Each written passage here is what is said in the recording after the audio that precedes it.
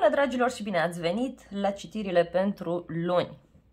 În primul rând vreau să vă mulțumesc pentru toate mesajele frumoase, pentru toate gândurile bune pe care mi le-ați trimis, le-am simțit din plin.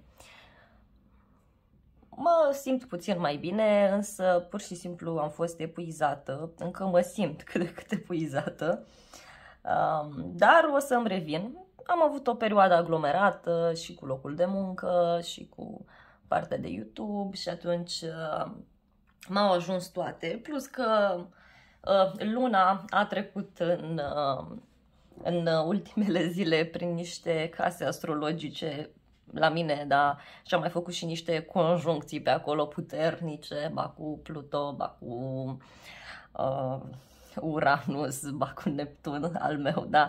Și atunci a fost destul de intens, ca să spun așa, chiar am avut nevoie de mai multă odihnă, la modul că, nu știu, cred că sâmbătă atunci când v-am scris, am încercat dimineața să filmez, dar am mai avut și treabă în ziua respectivă și mi-am dat seama că pur și simplu parcă eram pe pilot automat, adică mă uitam în gol la oameni, efectiv. Și în general nu puteam să mă concentrez, nu mă simțeam bine. Dar după un lung somn și după multă odihnă, mă simt puțin mai bine, sunt sigură că o să-mi revin. Acum au intrat și planetele astea în Berbec și poate o să ofere mai multă vitalitate în general oamenilor, de ce nu? Iarăși, în weekend a fost o conjuncție între Lună și Pluto, da?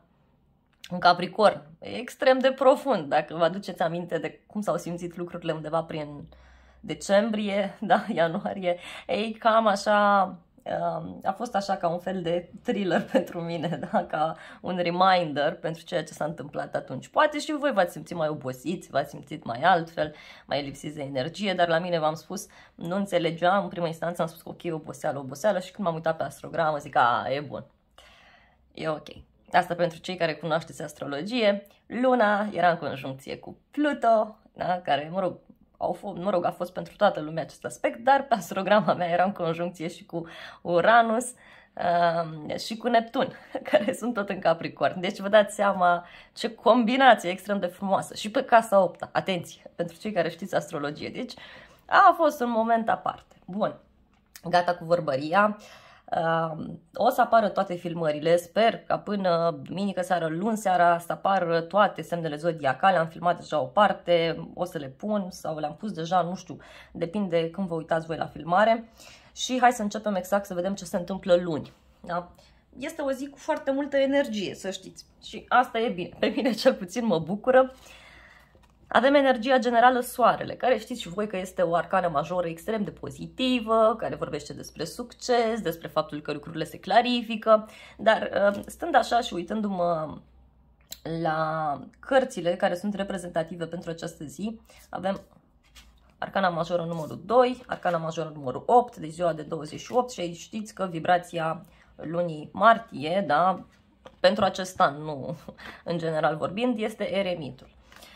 Poate fi o zi în care relația aceasta cu liderii, în mod special cu șefii, relația cu persoanele importante din viața noastră să fie mult mai intensă. Poate fi într-un sens pozitiv sau nu, depinde de fiecare.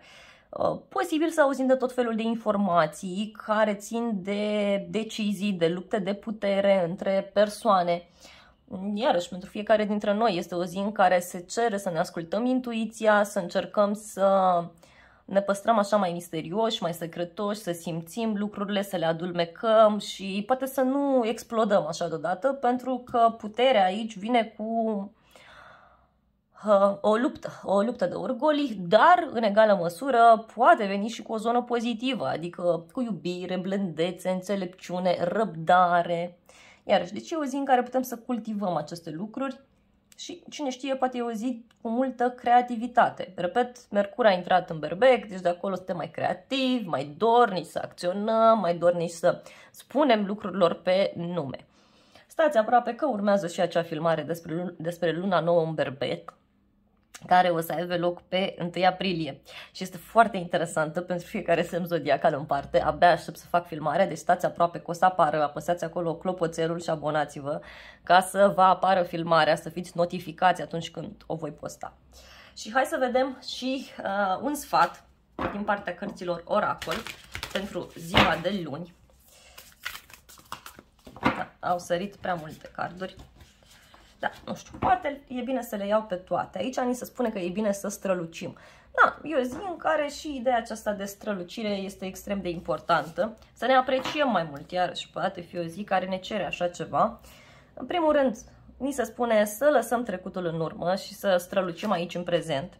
Da? Să vorbim mai puțin și să simțim lucrurile mai profund, mai intens. Exact ce spuneam eu mai devreme. Da, se pare că nu degeaba au sărit așa multe cărți.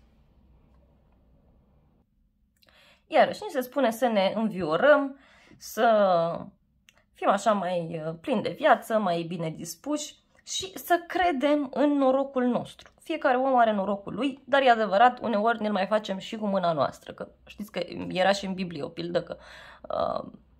și era și o vorbă că și Dumnezeu îți dă, dar nu-ți bagă și în traistă. Era o pildă frumoasă cu un om care, nu știu, la un potop, tot a stat, s-a rugat că Doamne ajută-mă, trimite, nu știu, salvează-mă, ajută-mă să nu mă nec, pentru că era multă apă. Și deodată a apărut o barcă și spune, hai uite, urcă-te în barcă, hai să te salvezi. Nimic. Iar se roagă, iar mai apare o barcă, la fel refuză, apa tot creștea, s-a urcat pe vârful casei și într-un final iarăși mai apare o barcă. El iarăși, nu, lasă că vine Dumnezeu și mă salvează. Și până la urmă s-a înnecat și ajungând în rai întreabă, da, de ce nu mai salvați? Și îi spune Dumnezeu, divinitatea, cum vreți voi să spuneți, că da, ți-am trimis atâtea bărci de salvare, de ce nu te-ai urcat în mână? Adică e bine să fim și noi atenți, da? E bine să profităm de această energie. Foarte frumos au ieșit cardurile, exact pe energiile de care vorbeam și eu mai devreme. Bun, dragilor, și acestea fiind spuse, vă invit să căutați acolo zodiile de care sunteți voi interesați. Tot repet, nu ascultați doar de la zodie, că nu este suficient. Ascultați și de la ascendent, de acolo de unde aveți multe planete pe astrograma natală și puteți să ascultați și de la persoanele cele mai apropiate vouă, persoanele cu care voi intrați în contact cel mai des, pentru că de cele mai multe ori și acolo găsiți mesaje importante. Dragii mei berbeci,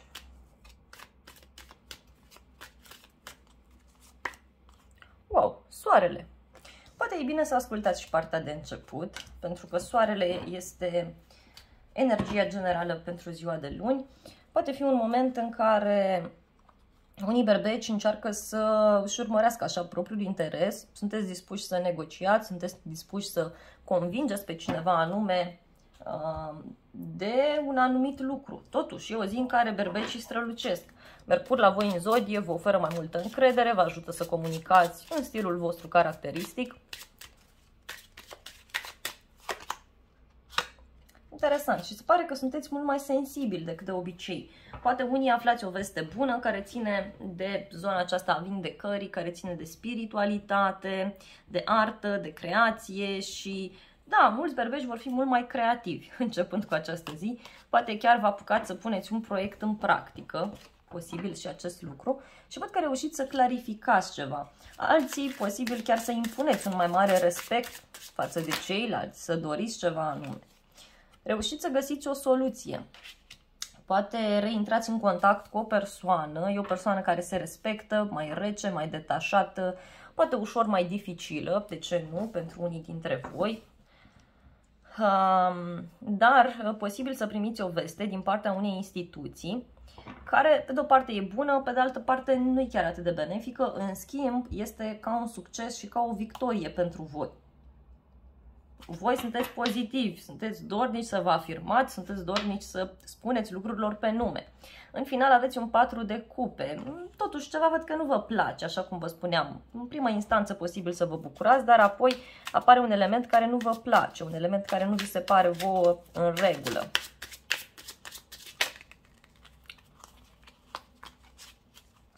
Și poate avea legătură cu prea multe gânduri pe care vi le faceți. Prea multe gânduri. Și faptul că poate e cazul să vedeți și partea spirituală a lucrurilor. Sau să încercați să luați atitudine într-o situație în care vă simțiți așa mai singuri, mai lăsați deoparte, mai abandonați. Iarăși, atenție pe zona sănătății, nu vă faceți prea multe gânduri, încercați să lăsați lucrurile de la sine și cu siguranță se vor rezolva. Dragii mei tauri,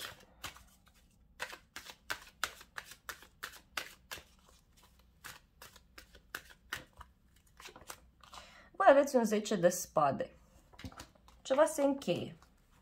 Ceva se termină, dar e cu victorie pentru voi. Reușiți să finalizați ceva. Ceva ce ține de o cunoaștere înaltă, de zona studiilor înalte, iarăși. Și poate e ceva ce ține de drumuri, de conversații, lucrurile capătă cu totul și cu totul altă formă. 10-le ăsta de spade vine și vă ajută să finalizați ceva. E interesant că e un final, dar e cu victorie pentru voi, deci nu e ceva negativ.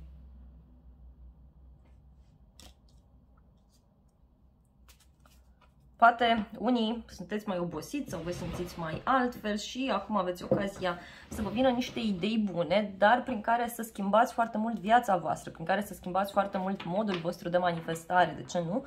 Și poate chiar să vă puneți în practică o anumită metodă pentru a face bani. Vă văd foarte curioși, dornici să aflați mai multe lucruri.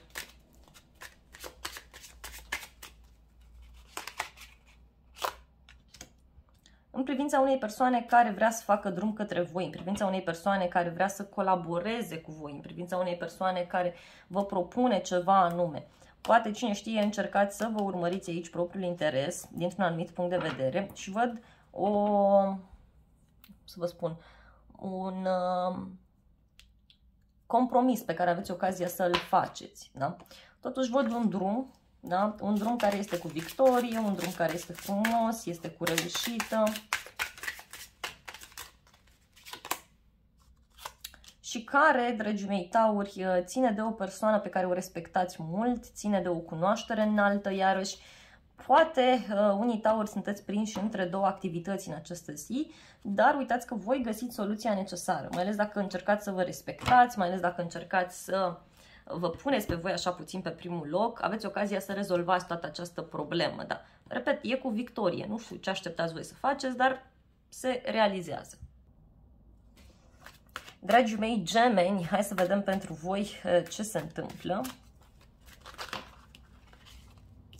Au sărit deja 3 cărți și asul de cupe a căzut singur la baza pachetului. Interesant. Înseamnă că sunt mesaje pentru voi speciale. Văd o eliberare, un nou început. Mergeți împreună cu cineva, ori într-o zonă medicală, ori undeva anume și reușiți să rezolvați o situație. Vă văd foarte pozitiv, foarte plin de viață și cu o veste de pace, o veste bună pe care o primiți, din care parcă încercați voi să vă sustrageți. Încercați să vedeți care este și interesul vostru, cum anume puteți să faceți ca lucrurile să funcționeze în favoarea voastră. Ia să vedem, dragii mei, ce faceți voi aici.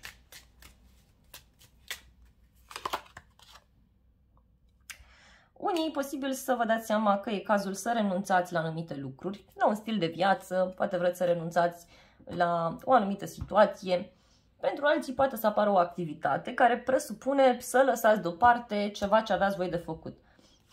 E ca și cum găsiți o soluție cu totul și cu totul fantastică. Mercur acolo în Berbec vă dă foarte multe idei și vă ajută extrem de mult. Vă oferă încredere, curaj. 7 de cupe. Interesant. 7 de cupe vine și vă oferă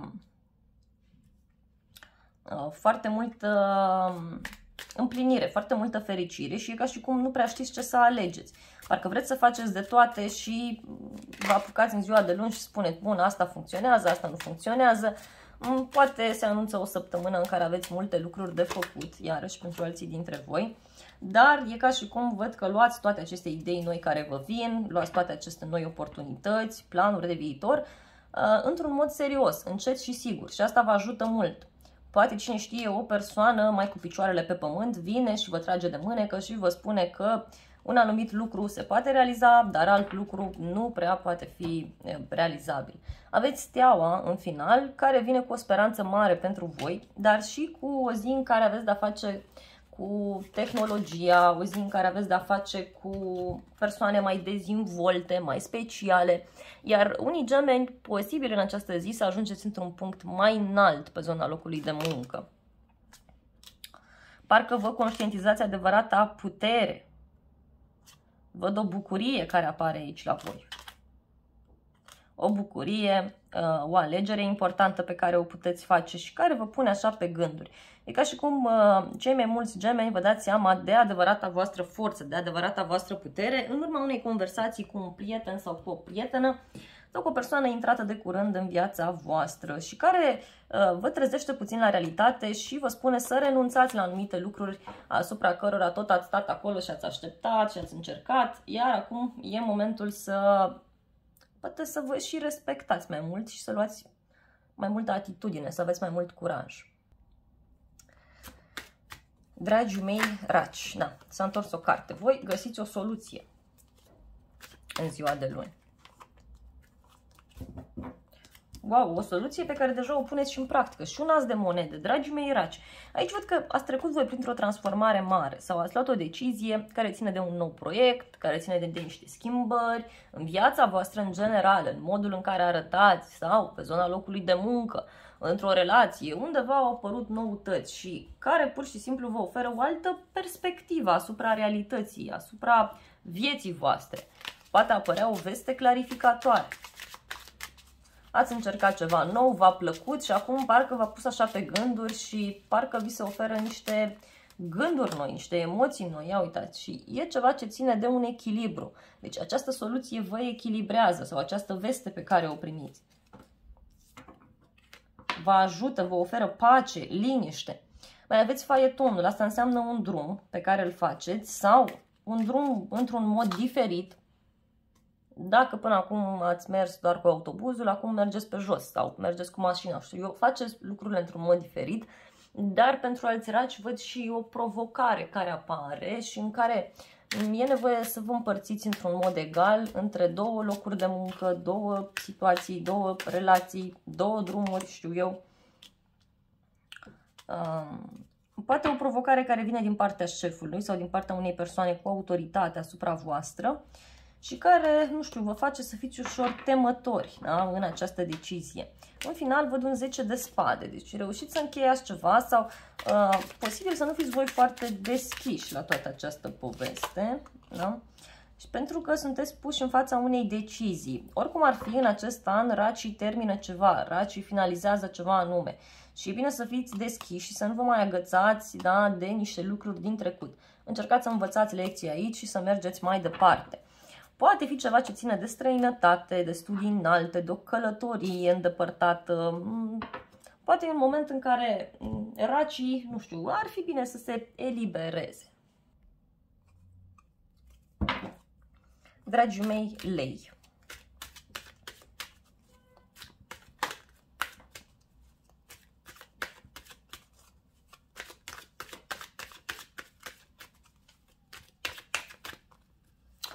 Voi aveți luna, ok, e o zi faină pentru lei. Bun, aveți o curiozitate foarte mare în privința unei femei sau în privința unui succes, da?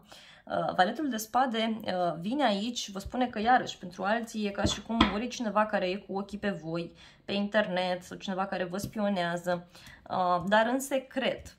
Pentru alții e ca și cum ceva ce ține de un mister, de o situație în privința căreia nu prea înțelegeți voi cum anume stau lucrurile. Poate chiar încercați să vă informați cu privire la o persoană sau la o situație, așa cum am spus. E o situație de blocaj. Acum, dragilor, și cartea lunii vorbește de alegeri, dar încercați aici totuși să vă ascultați intuiția, așa cum v-am spus și la începutul citirilor, în partea generală. Poate e bine să o ascultați, da? Poate ceva ce s-a întâmplat în ziua de duminică, da? Poate ceva de genul acesta, nu știu, v-a cam lăsat așa, v-a cam pus pe gânduri. Și mai aveți aici un 4 de monede, care vine cu o stabilitate foarte, foarte mare pentru voi, care vine cu această idee de a nu renunța voi la o relație, la un loc de muncă, la o situație. O discuție aprinsă pe care e posibil să o aveți cu cineva sau o discuție în contradictoriu, tocmai pentru faptul că nu vreți să renunțați la anumite idei fixe pe care le aveți. Și iarăși va ieși cartea puterii. Deci, dragilor, ascultați partea de început, că este foarte important ce spun acolo. E ceva ce ține de o petrecere, ceva ce ține de un grup mic de oameni, de o întâlnire importantă și Poate văd că în final acționați într-un mod diferit, vă ascultați pasiunile. Poate chiar o persoană mai tânără ar putea să aibă un rol important, dar pentru alți lei, în schimb, văd că o să aveți tendința să vă comportați ceva mai adolescentin, ceva mai tineresc. Poate chiar sunteți dispuși până la urmă să încercați ceva nou și să echilibrați o anumită situație. Prin ideea aceasta, bineînțeles, de a și lăsa ceva în urmă, ceva care tot v-a pus pe gânduri, poate să fie vorba de un plan pe care vi l-ați făcut, de o asociere, de o relație, dar pentru leii care sunteți într-o relație așa mai incertă, acum vorbiți, acum nu vorbiți, posibil până la urmă să primiți o veste și să vă caute această persoană, dar nu-i pentru toți leii. Sau reușiți să vă împăcați mai bine cu un copil sau cu o persoană mai tânără. Dragi fecioare,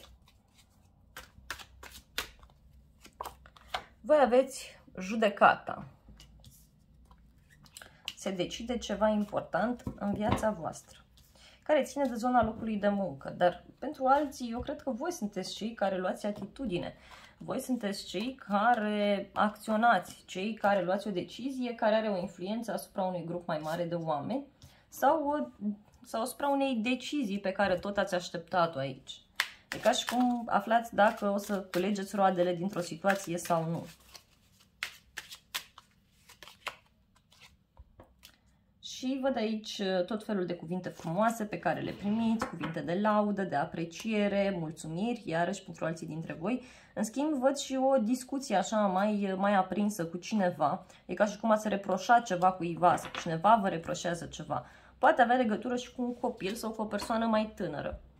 Văd aici o regină de cupe. O persoană foarte dulce, iubitoare, sensibilă, care are un rol important pentru voi în ziua de luni.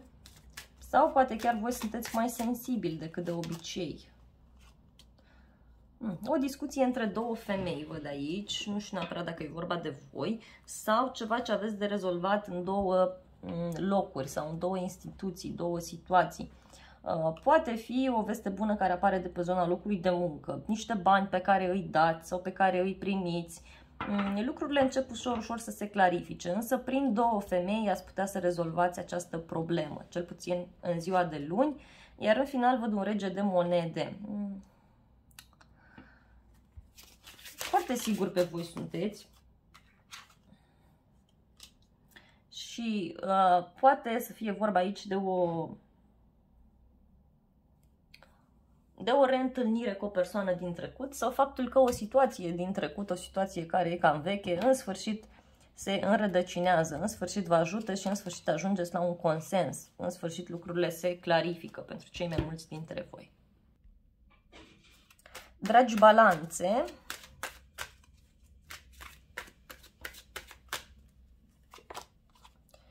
prima arcană major, diavolul. Și aveți și spânzuratul. Bun, dragi balanțe, vedeți că unii sunteți într-un blocaj din care puteți să scăpați foarte frumos, mai ales dacă încercați să priviți lucrurile dintr-o altă perspectivă, dacă încercați să priviți situația și prin ochii celelalte persoane, adică blocajul aici, să știți că vine din niște frici, din niște dependențe. Ia să vedem noi despre ce este vorba.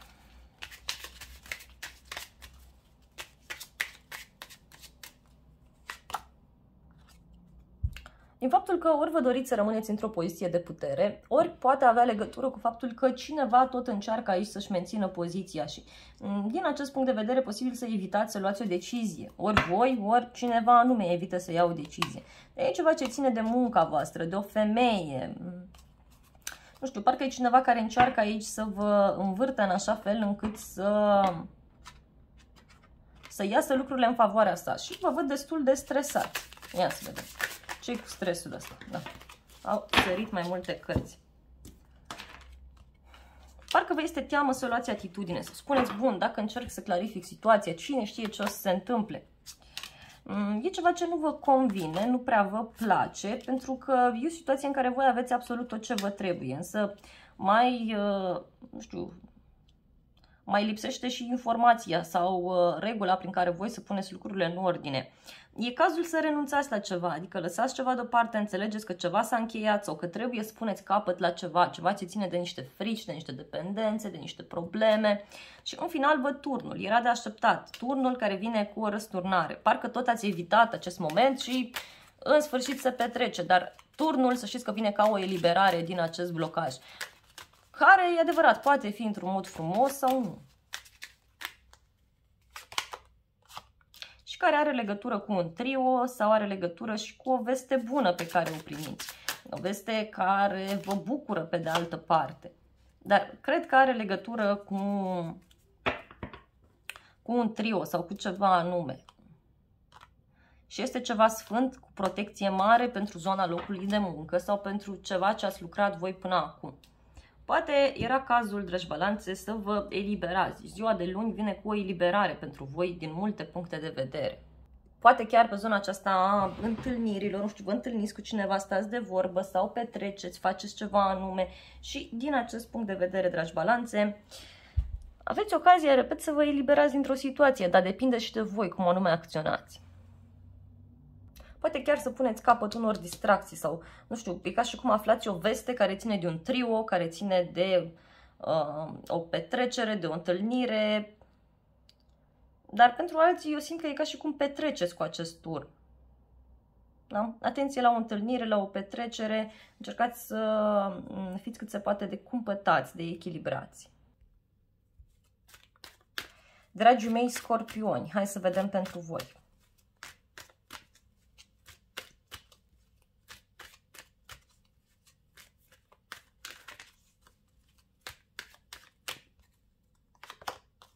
Voi sunteți într-o așteptare, așteptați să rezolvați ceva. Ceva ce ține de bani, ceva ce ține de o noutate, wow. Ceva s-a încheiat, ceva s-a terminat. Poate ați avut o perioadă aglomerată și pentru unii dintre voi poate fi un moment mai special, aș spune eu, în care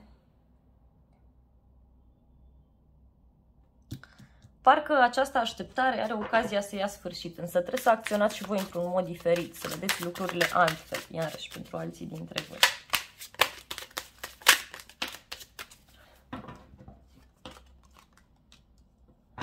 Ceva ce ține de o justiție, de a încheia ceva, ceva ce ține de acte, hârtii, documente. Văd că sunteți foarte curioși, vreți să aflați mai multe lucruri. Poate fi o zi aglomerată, iarăși pentru alți scorpioni, și o zi în care aflați de un final, dar e ca o eliberare. E ca ceva cu totul și cu totul special și care ține de familia voastră, de un grup de oameni, de niște bani. Un drum pe care îl faceți, nu știu, spre o zonă care ține de vindecare, care ține de creativitate, de persoane mai tinere. Dar alții e ca și cum vine cineva cu o ofertă către voi. Vine cineva și vă propune ceva anume, dragii mei scorpioni. Și e ca și cum găsiți o soluție. Cineva vine cu o soluție către voi sau voi găsiți o soluție și mergeți și o prezentați cuiva. Alții reușiți să rezolvați o problemă în această zi care este destinată vouă. E ceva cu totul și cu totul special. Și într-un final văd aici că ori primiți niște recompense în ziua de luni. Pentru alții e o zi în care căpătați o mai mare importanță în ochii celorlalți, mai ales când vine vorba de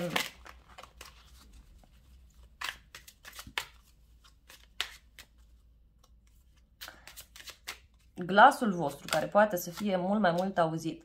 Într-o situație în care tot ați avut discuții în contradictoriu, o situație în care lucrurile nu erau foarte clare, acum aveți ocazia să le finalizați, însă e bine să și lăsați ceva în urmă și să vă urmăriți puțin și propriul vostru interes, că asta v-ar ajuta foarte, foarte mult. Poate chiar cine știe o discuție aprinsă care vine la pachet cu o rezolvare a unei situații care ține de bani. Deci vin niște bani în ziua de luni pentru scorpioni. Sau reușiți să rezolvați ceva care ține de zona locului de muncă. Dragii mei săgetători, ce faceți voi? Voi aveți turnul. Opa. Aflați niște secrete. A căzut peste Marea Preoteasă. Cred că aflați niște secrete. Aflați niște vești, niște informații care vă oferă foarte multă emoție, dar care vă ajută să vă eliberați, să echilibrați o situație. E, nu știu, parcă ați luat o decizie într-o situație, tot ați stat, ați așteptat și acum în sfârșit puteți să vindecați lucrurile, puteți să le echilibrați.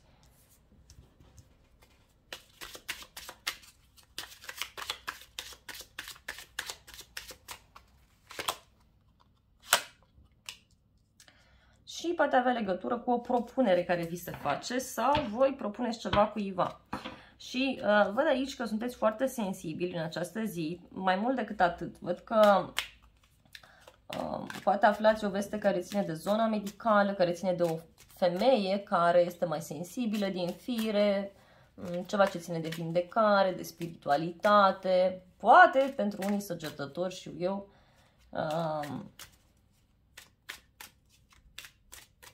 e vorba și de ideea aceasta de copilărie. Da, unii posibil să aflați de o problemă de sănătate a cuiva sau, nu știu, de o situație în care văd că vă este teamă. Vă este teamă că ceva nu se încheie, dar, dragilor, ceva s-a încheiat. Sunteți într-o poziție în care puteți să atingeți un punct înalt atunci când vine vorba de cariera voastră, de viața voastră și răsare soarele, deci fără teamă tot înainte. Aveți o bucurie aici care vine către voi. Poate e bine să ascultați și partea de început, pentru că soarele este energia generală pentru luni. Iarăși, cumpătarea, temperanța. Dragilor, voi reușiți să rezolvați o situație extrem de frumoasă, da? Extrem de plăcută, într-un mod total neașteptat. Și iarăși, soarele. Deci e cu succes până la urmă, fără teamă, tot înainte. Dragii mei Capricorni, hai să vedem pentru voi. Voi aveți un 6 de monede, nu știu, primiți bani, dați bani, ce vă faceți voi aici? Poate sunteți dispuși să puneți în practică un nou proiect pe care îl aveți sau v-a venit o idee, v-ați descoperit o pasiune și gata, spuneți vreau pe aici să merg, vreau să investesc în așa ceva sau vreau să mă concentrez. Niște bani pe care ori îi dați unei persoane mai tinere, unui copil sau cine știe, așa cum am spus, poate vă cumpărați ceva.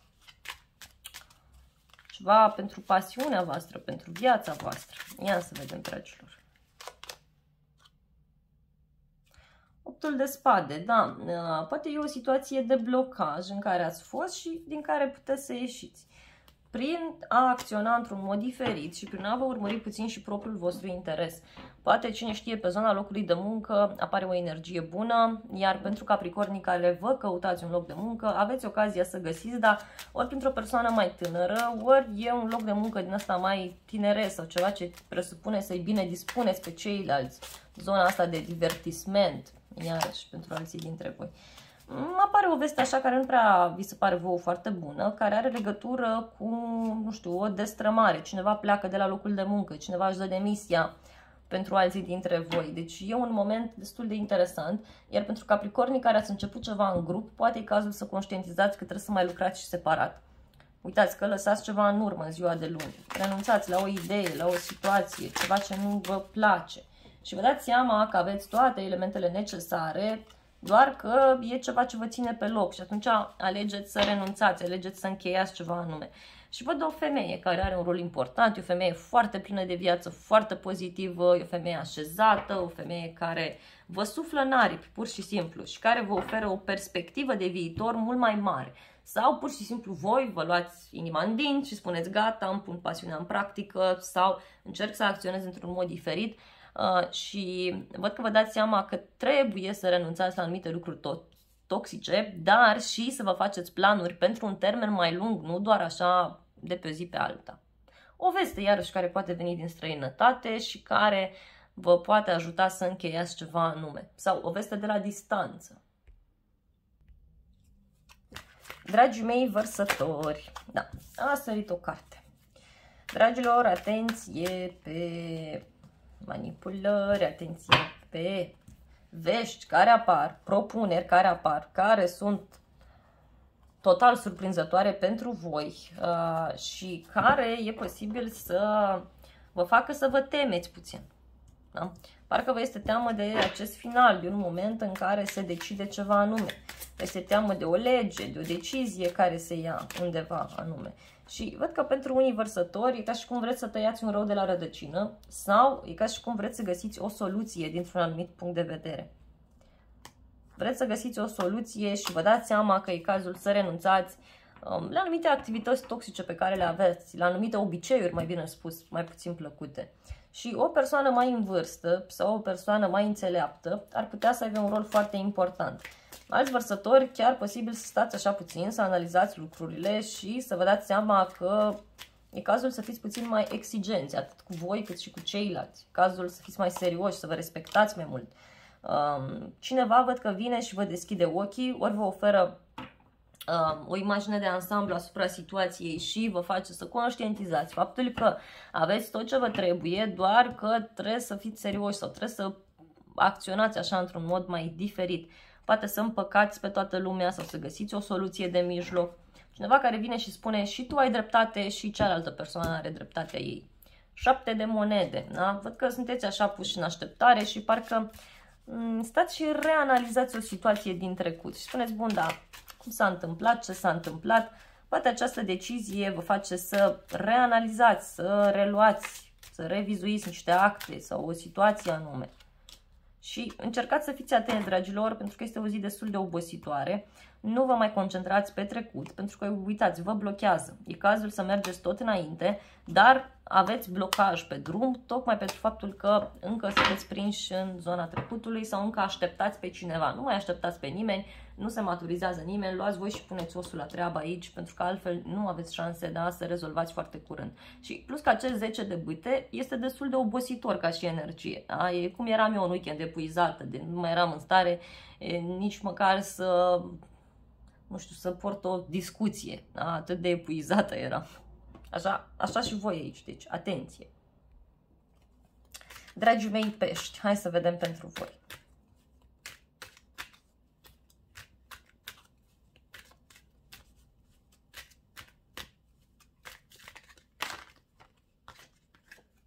Magicianul, dragilor, pentru voi e o zi în care aveți multă energie, multă forță, multă intuiție și e posibil să faceți niște lucruri așa mai pe ascuns, mai diferit.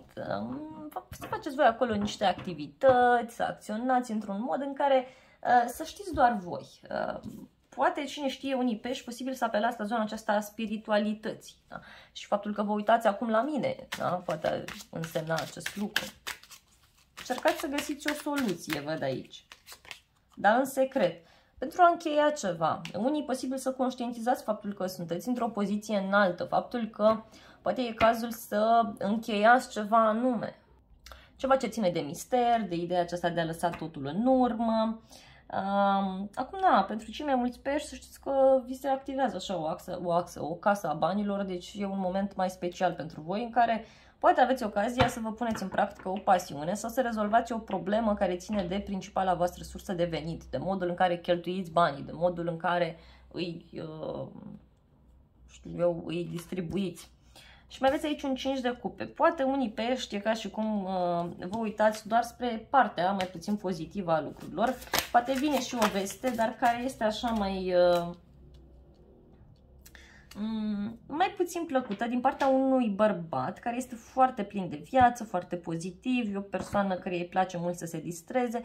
Nu e neapărat de dragoste, vă rog atenție la acest aspect. Totuși văd niște discuții, e o persoană care vine și vă susține și vă suflă în aripi, da? Pe de altă parte. Da?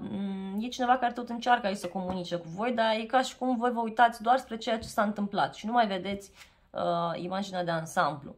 Niște bani pe care îi dați în ziua de luni sau bani pe care îi primiți, vă cumpărați ceva, iarăși pentru unii pești, vă răsfățați, faceți ceva anume. Și apare turnul, da, posibil unii să auziți de o veste destul de zdruncinătoare care ține de un loc de muncă, care ține de o echipă, de cineva care încheie ceva.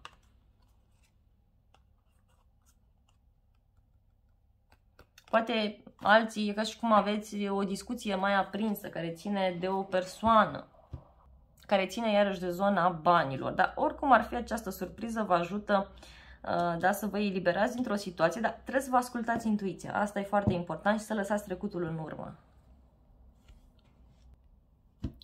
Dragilor, acestea au fost citirile pentru ziua de luni. Eu vă mulțumesc frumos pentru vizionare, vă iubesc, vă îmbrățișez cu drag pe toți, să aveți parte de o zi de luni binecuvântată și să ne revedem cu bine și la alte citiri. Multă sănătate tuturor și toate cele bune!